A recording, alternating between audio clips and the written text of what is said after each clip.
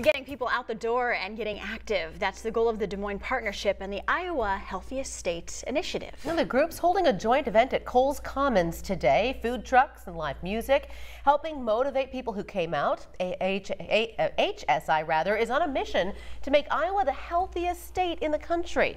So how do they plan on achieving that goal?